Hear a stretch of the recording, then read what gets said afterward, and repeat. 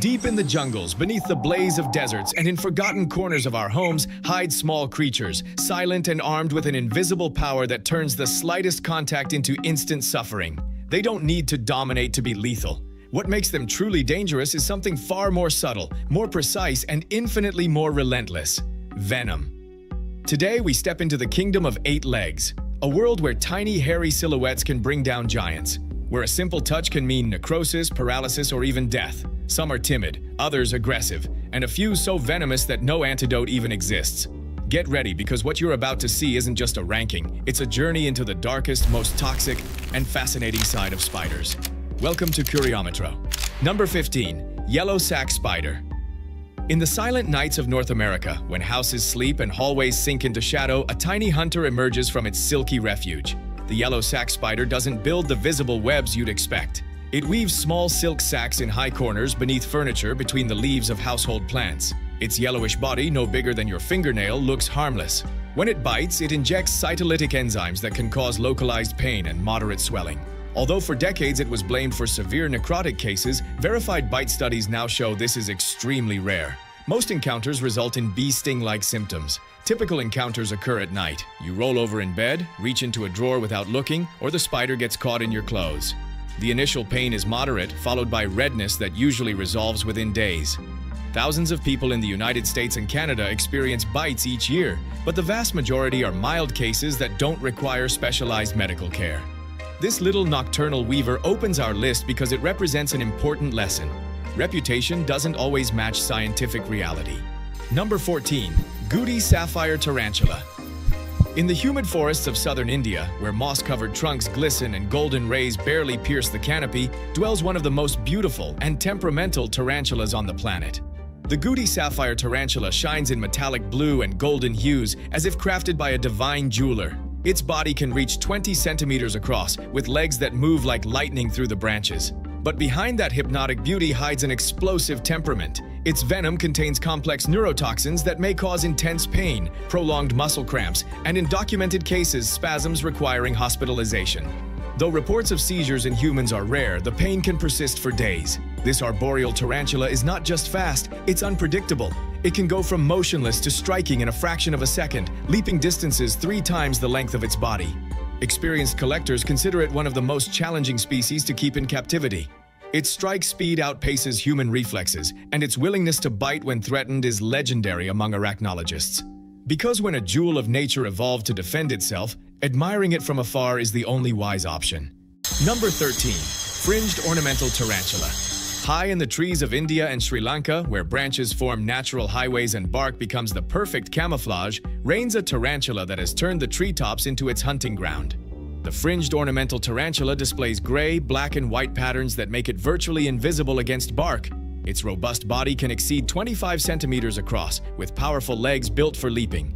Unlike ground-dwelling tarantulas, this species doesn't flee when threatened. It counterattacks. Its venom can cause severe pain, muscle stiffness, profuse sweating, and, in documented cases, hospitalization for pain management. Severe neurological effects like seizures are rare but have been reported. This arboreal tarantula is extremely territorial and lightning fast. When it detects movement in its tree, it can launch from above with lethal precision. Its considerable size means each bite delivers a significant dose of toxin. Medical cases record hospital stays for managing intense pain, with symptoms lasting for days.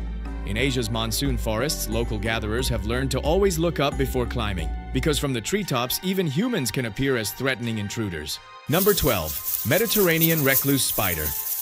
In the warm regions surrounding the Mediterranean Sea, where the sun whitens ancient stone and the air smells of wild thyme, hides a spider capable of causing significant skin necrosis. The Mediterranean recluse spider favors dry, dusty corners of old houses. Its light brown body, barely 8 millimeters long, blends perfectly into old wood and cracked walls. By day, it stays motionless. By night, it hunts small insects. Its venom contains necrotic toxins that can destroy cells and create severe skin lesions, including enzymes that help the venom spread rapidly through tissue. The initial bite is nearly imperceptible. No pain, no immediate swelling. But in the following hours, a lesion may appear, evolving into a necrotic ulcer. Severe cases are relatively rare, but when they occur, they may require specialized medical treatment. This spider has colonized Mediterranean homes for centuries, hiding behind paintings, in antique wardrobes, in cracks of historic walls. In Spain, France, and Italy, cases rise in summer when human activity in enclosed spaces intensifies. Though most bites result in minor lesions, the potential for complications makes every encounter worth taking seriously. Number 11. Six-eyed sand spider. In the relentless deserts of southern Africa, where heat blurs the horizon and survival is measured in drops of water, lives a spider that has perfected camouflage into a lethal art. The six-eyed sand spider doesn't just blend into the desert, it becomes invisible. Its sandy-colored body, coated in attached grains, turns it into a living trap when it buries itself. It can remain motionless for months, without water, without food, patiently waiting. Its venom contains unique enzymes that, according to toxicological studies, could cause severe tissue and circulatory damage. Yet there are no verified human bite cases in the medical literature. This spider is extraordinarily reclusive, inhabiting the most remote stretches of the Kalahari Desert. Its ambush from sand strategy makes it theoretically a serious threat, but its absolute avoidance of human contact makes encounters virtually impossible. There is no specific anti-venom, but since no human bite cases are recorded, this remains a theoretical concern. Arachnologists who have spent decades studying it rarely manage to observe it in action, proof of its extremely elusive nature. It's a reminder that the most effective danger is often the one that never needs to show itself. Number 10. Katipo spider. On the wild coasts of New Zealand, among black volcanic sand dunes and vegetation hardened by sea winds, lives a small spider that represents a real but very rare threat. The Katipo spider is endemic to New Zealand and a close relative of the black widow. Its shiny black abdomen, marked with distinctive red and white stripes, identifies it among driftwood scattered by the waves. It builds its webs in natural coastal shelters, especially among plant debris left by storms. Its venom contains neurotoxins similar to other Latrodectus species. It can cause latrodectism, severe pain, muscle spasms, sweating, nausea, and in serious cases, difficulty breathing. However, bites are extraordinarily rare due to its limited habitat and elusive behavior. The last recorded fatality dates back to 1923, and New Zealand today treats occasional cases with Australian redback antivenom. This spider has turned certain remote beaches into areas where seasoned campers carefully inspect natural shelters before settling in. Its rarity makes it more of a dangerous curiosity than an everyday threat, but its presence reminds us that even countries with relatively benign wildlife can harbor lethal exceptions. Number 9. Brown widow. In warm climates across multiple continents, from California backyards to Australian balconies, a cosmopolitan spider has proven that global expansion doesn't always mean greater danger. The brown widow displays grayish-brown colors that blend perfectly into common urban surfaces. Its compact body and distinctive geometric abdomen markings set it apart from other widows.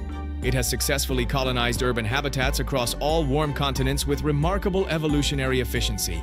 Its venom, though sharing components with the black widows, typically produces milder symptoms. In regions where it has displaced black widow populations, the overall risk of severe envenomation has even decreased. This spider is less aggressive than its relatives, becoming defensive mainly when protecting egg sacs. Typical symptoms include localized pain, muscle discomfort, and occasionally mild systemic effects. Its extraordinary reproductive capacity allows it to colonize new territories rapidly. A single female can produce multiple egg sacs each season. The brown widow represents a fascinating case where evolutionary success and global spread do not necessarily translate into greater lethality for humans.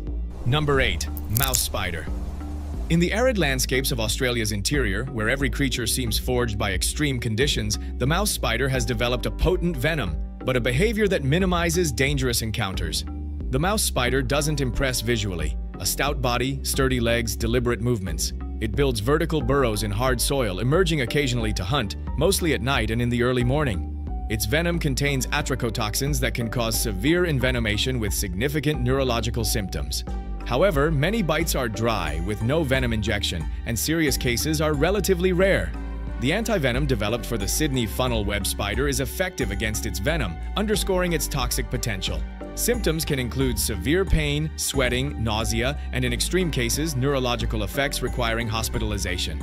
This spider inhabits mainly remote rural areas, and its generally reclusive behavior greatly reduces the chance of human encounters. Most documented bites occurred when the spiders were handled directly. In the Australian context, where competition for the title of most venomous is fierce, the mouse spider proves that venom potency doesn't always correlate with real statistical danger. Number 7. Red widow. In Florida's scrublands, where the landscape is defined by dense vegetation and sandy soils, lives a spider that represents a localized but significant threat. The red widow is endemic to this specific Florida ecosystem. Its body ranges from black to reddish with distinctive markings that set it apart from other widows. It builds its webs in dense shrub vegetation, especially in dwarf palmettos and low oaks typical of this scrub habitat. Its venom contains alpha-latrotoxin, like other widows of the genus, and can cause severe latrodectism. Symptoms include intense muscle pain, especially abdominal, stiffness, sweating, and in severe cases, cardiovascular complications. This spider has an extremely limited distribution, confined mainly to central Florida scrub habitats. Human encounters are rare due to the specialized nature of its ecosystem, but when they do occur, they can be serious. Treatment with latrodectus antivenom is effective when administered in time. Cases require careful medical evaluation due to the potential severity of symptoms. Its existence is a reminder that extreme ecological specialization can create dangerous hotspots in very specific geographic areas. Number 6. Brown recluse spider. In the central regions of the United States, from Texas to the Great Lakes, lurks a spider whose reputation often exceeds its true range, but whose venom represents a legitimate medical threat in its native territory. The brown recluse spider lives up to its name with genuinely reserved behavior. Its light brown body carries the distinctive violin-shaped mark on its cephalothorax. It prefers dry, dark, undisturbed spaces, basements, attics, closets, storage rooms. Its venom is necrotic, capable of destroying cells and tissue. In severe cases, it can cause extensive lesions requiring specialized medical care and rarely serious systemic complications. The initial bite is typically painless, occurring when victims unknowingly come into contact with the spider in confined spaces. The progression to skin necrosis happens in a minority of cases, but when it does, it can be dramatic.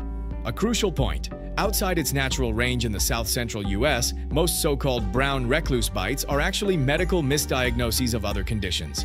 Confirmation requires both the spider and compatible clinical evolution. This species demonstrates the importance of correct identification in the diagnosis of spider bites. Number 5. Chilean recluse spider.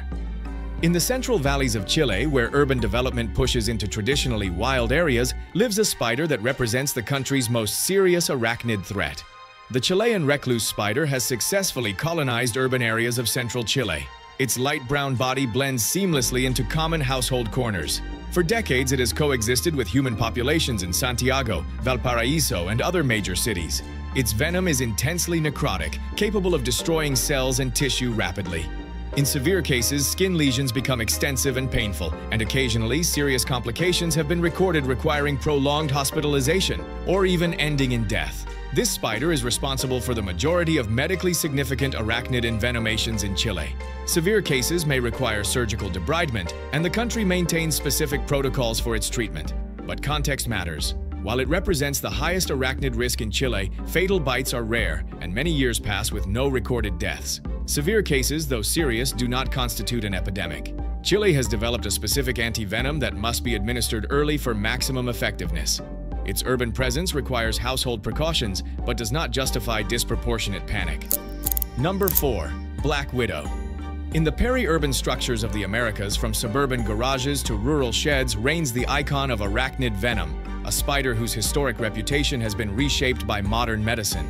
The black widow displays a glossy black abdomen marked with the distinctive red hourglass. Its occasional habit of consuming the male after mating earned it its legendary name. It has adapted successfully to life near human settlements. Its neurotoxin is potent, capable of causing latrodectism, a syndrome characterized by severe pain, muscle cramps, especially abdominal, profuse sweating, and stiffness. Historically, without treatment, mortality could reach significant percentages. But with modern medical care and the availability of specific antivenom, fatalities are rare in developed countries. Most cases resolve with symptomatic treatment, and antivenom is reserved for the most severe cases. The United States records thousands of bites annually, but serious hospitalizations are relatively few. Clinical experience shows that while latrodectism is genuinely unpleasant, it is rarely fatal with proper care. This spider demonstrates how medical advances have transformed ancient terrors into manageable risks. Number 3. Redback spider. In Australian backyards, beneath everyday structures like garden furniture and sports equipment, lives a spider that has turned household caution into a national habit. The redback spider is found in both urban and rural Australia. Its black abdomen bears the distinctive red stripe that identifies it instantly. It has colonized virtually all peridomestic environments in Australia with such efficiency that health authorities monitor it constantly. Its venom can cause severe latrodectism, progressing significantly faster than in other species of the genus. Symptoms include radiating pain, intense sweating, vomiting, and muscle spasms that often require hospitalization for pain management. This spider is a major cause of arachnid-related hospitalizations in Australia, though it shares this statistic with bees, wasps, and other venomous species. Children are particularly vulnerable due to their lower body weight. Australia developed the first specific redback anti-venom in 1956, continuously refined since then. Severe cases may require multiple doses, but with proper treatment, fatalities are rare. The redback has taught Australians domestic vigilance. Check before reaching, inspect before sitting, look before touching outdoor objects. It's a spider that has genuinely shaped cultural behavior at a national level.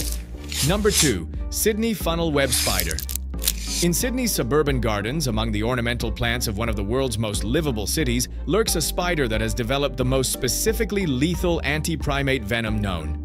The Sydney funnel web displays a unique aggressive behavior. When threatened, it rears up on its hind legs, exposing large fangs capable of piercing human nails. Its glossy black color and considerable size make it an intimidating presence that does not retreat from confrontation. Its venom contains toxins sculpted by evolution to target mammals, especially primates. These proteins cause neurons to fire uncontrollably, overloading the nervous system to the point of collapse. Symptoms progress rapidly: numbness around the mouth, excessive salivation, tearing, followed by muscle spasms, breathing difficulties, and potentially coma. Historically, severe cases in children could be fatal in as little as 15 minutes, though today, with modern anti-venom, this is preventable. Males are significantly more dangerous, and during mating season they leave their burrows, greatly increasing the chances of encounters. Since the anti-venom's introduction in 1981, Sydney has recorded no confirmed deaths from this species. The Citizen Spider Collection program for anti-venom production remains a model of community scientific collaboration. Sydney proves that coexistence with lethal predators is possible, with the right scientific preparation. Number 1. Brazilian wandering spider. In the humid nights of Brazil's megacities, where urban life blends with remnants of Atlantic forest, emerges a spider whose active hunting behavior sets it apart from every other species on this list. The Brazilian wandering spider abandons the typical web-wading strategy. Its robust, sensory hair-covered body can reach 15 centimeters across. At night, it actively patrols urban areas, entering houses, probing shelters, exploring human spaces. Its venom has been recognized by Guinness as one of the most potent in the arachnid world. It causes a syndrome known as phoneutrism, excruciating pain, rapid heartbeat, high blood pressure, vomiting, and in men, a peculiar and painful side effect: prolonged, difficult-to-treat erections. This spider does not hunt humans for sport, as sensational accounts sometimes suggest, but its exploratory nocturnal behavior and readiness to bite when threatened create far more frequent encounters than with other species. It is responsible for the largest number of medically significant arachnid accidents in South America. Brazil maintains substantial anti-venom stocks in regions where it lives. Its scientific name, Phoneutria murderus, reflects its reputation. But the scientific reality is a highly effective nocturnal hunter that occasionally mistakes humans for territorial threats. In cities like São Paulo and Rio de Janeiro, it stands as a stark reminder that urbanization doesn't always eliminate encounters with specialized predators. The Brazilian wandering spider takes the #1 spot for one clear reason: it combines one of the most potent venoms with an active hunting behavior that makes it a threat even inside homes. 15 spiders, 15 different ways to turn a microscopic bite into a life-changing experience. From nocturnal hunters invading bedrooms to recluses turning familiar corners into chemical minefields, each has perfected its own recipe for destruction. The most surprising thing? Most don't even want to bite you. Their venoms evolved to hunt insects, not humans. We are just collateral victims of a chemical war millions of years in the making. But there's a clear lesson: respect for these tiny architects of venom isn't optional. It's a matter of survival. Now I want to hear from you. Which of these spiders impressed you the most? Have you ever had a close encounter with one? Or is there a venomous spider in your region that deserves a place on this list? Let me know in the comments. I love hearing the experiences of curious minds like yours. If you enjoyed this video, give it a like, subscribe to Curiometro, and hit the bell so you don't miss any of our upcoming content. See you in the next one, curious friend.